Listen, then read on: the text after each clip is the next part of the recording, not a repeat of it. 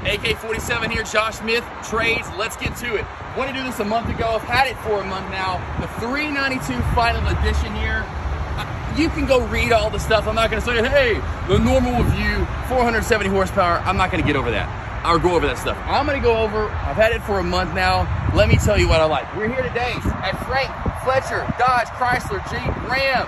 Come get your damn vehicles here, people. Got Caleb behind here, known him for freaking 20 plus years. Love the boy.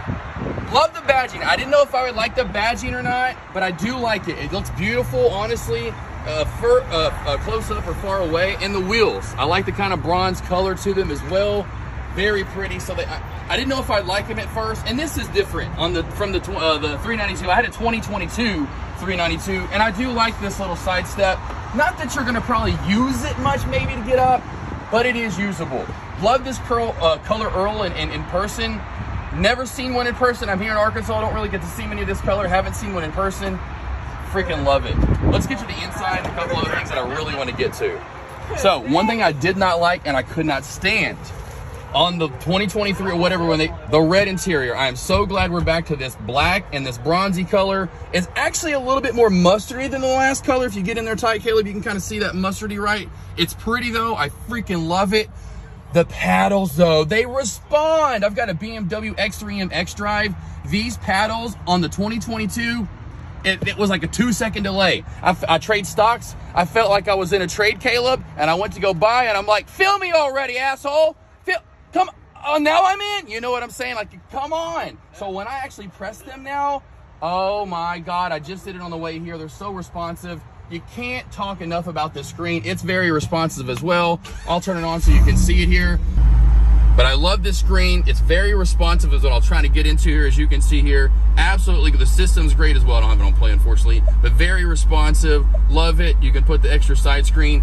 This I love as well. Textured, the stitching right there. Oh, Caleb, yeah, zoom in a little bit right there for the people. Beautiful. It's soft touch as well. This is nice.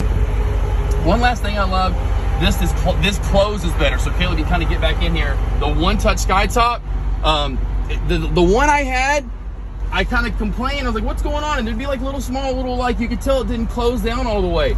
Now, did water ever get in? No, but this closes so tightly now. So that's another thing that I love about this. It's different than the last one. And the last but not least thing that I love that I've kind of mentioned throughout is the leather. And I'll get my fat ass out of the way and you can show them the seats here, Caleb. I haven't taken it off yet, but it's Napa leather. It is softer. It is more comfortable than the last leather that they did. This Napa leather is money. It's legit. I love it. It's so soft. I immediately noticed it when I picked it up from you guys, Caleb. I was like, man, this is different and zippy. And really? And I'm like, no, I think it, and I didn't realize it was Napa. And that's when I read it and I was like, oh, it's Napa. And so love the power seats too. Not power steering, which is fine. You have to kind of adjust that right there, but it's fine. But the power seats are really nice to have for once. So those are the main things. I've had it for a month and absolutely adore it, love it. Some of these extra things that are different from my last one, especially like in the paddles being more responsive.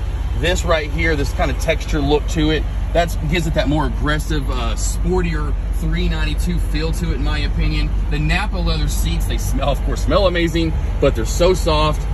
So yeah, it's definitely an upgrade from the, from last edition for sure. And yeah, I just kind of want to let everybody know after a month in what I thought of it and kind of give you guys a review. Same response as the last one, just as fast. But those little small things I love the most, and I just want to let you guys know after kind of a month of having it, those are some of the favorite things that I love for sure. So hey, there we go. From Frank Fletcher, Dodge, Chrysler, Jeep, Ram. Until next time, AK-47, signing off. Now, one other thing I did forget to mention was the triple loop front bumper. I do like it a lot.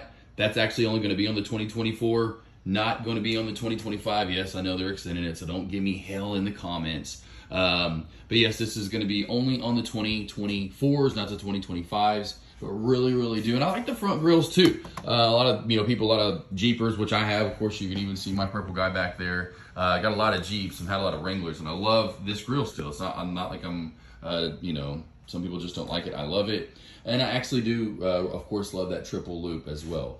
So another thing that I forgot to mention on the review that I really do like a lot, and especially in person, really absolutely love both of those.